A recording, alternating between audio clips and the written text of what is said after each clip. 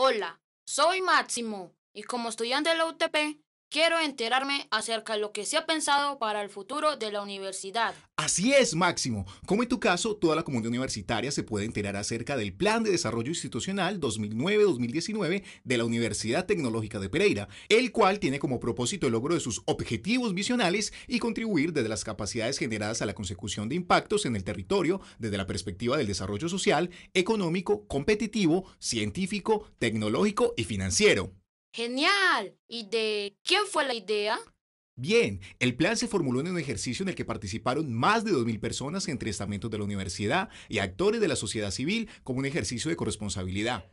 Te comento que el plan posee una estructura de metodología de marco lógico que da una estructura de cadena de valor desde lo operativo hasta lo estratégico para la generación de impactos.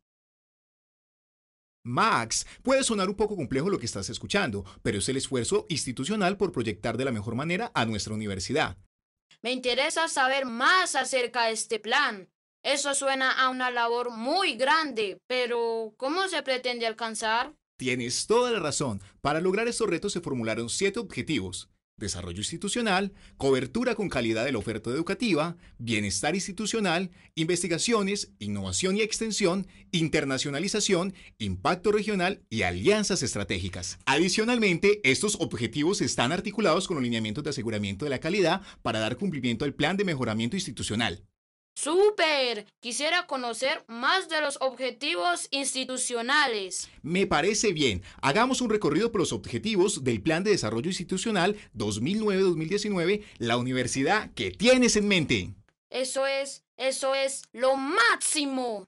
Desarrollo institucional. ¡Súper! Entonces buscaremos ser la mejor universidad. Precisamente, se busca garantizar la gestión humana, financiera, física, informática y de servicios, además de promover el desarrollo físico sostenible que analice su entorno, comprenda sus problemáticas y las solucione. Lo anterior a través de los siguientes componentes: desarrollo físico y sostenibilidad, desarrollo informático y comunicaciones, desarrollo humano y organizacional y desarrollo financiero. Cobertura con calidad en la oferta educativa. O sea que vamos a estudiar muy buenos programas con excelentes docentes. Claro que sí. Su propósito procura una cobertura adecuada y reconocida calidad en el proyecto educativo, permitiendo un egreso exitoso, a su vez ofreciendo la formación del personal docente y administrativos académicos de la institución. Para ello se formularon los siguientes componentes: gestión de programas académicos, gestión de la educación virtual, gestión académica estudiantil, desarrollo docente y proyección de capacidades institucionales.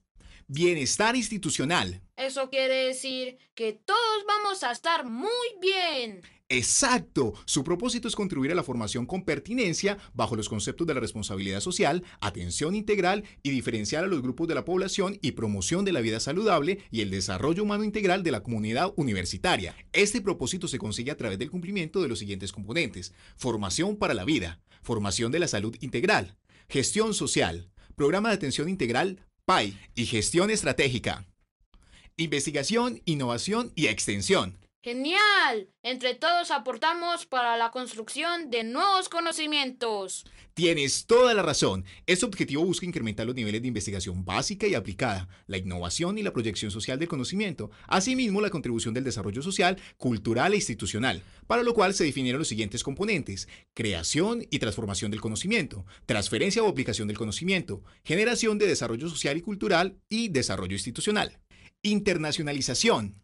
Very nice. We have the opportunity to work with other cultures. Esa es la idea, Máximo. Se busca fortalecer el proceso integral de transformación y mejoramiento de las funciones de investigación, docencia, extensión y proyección social para su articulación en un ambiente multicultural y globalizado en aras de alcanzar la excelencia académica. Lo anterior se consigue mediante el cumplimiento de los componentes: gestión de la información de internacionalización y nivel de internacionalización que gestiona, la movilidad internacional estudiantil, la internacionalización en casa y los socios académicos internacionales. Impacto regional. ¡Oh! También vamos a trabajar para que la región sea mejor. Muy bien, ese objetivo hace referencia a la contribución del mejoramiento de la sociedad que interactúa buscando el bien común. Asimismo, se gestiona la búsqueda de capacidades para la generación de conocimiento en la universidad que pueda impactar positivamente en la región. Todo esto es posible desde la formulación de los siguientes componentes: direccionamiento estratégico de los ámbitos de la tecnología y la producción, direccionamiento estratégico del ámbito del conocimiento y direccionamiento estratégico del ámbito de la sociedad y el ambiente, la cultura, la educación y la cultura de paz. Alianzas estratégicas. ¡Magnífico! Eso quiere decir que no lo haremos solos. Así es, Máximo. La universidad busca establecer alianzas estratégicas entre dos o más actores sociales diferentes y complementarios del orden nacional e internacional, incrementando las capacidades entre los participantes para poder realizar aportes en el desarrollo social, económico, competitivo, científico, tecnológico y financiero dentro del respeto y la ética. Se gestiona a través de los siguientes componentes: vigilancia e inteligencia competitiva y del entorno, gestión de las alianzas estratégicas y gestión de la sociedad en movimiento.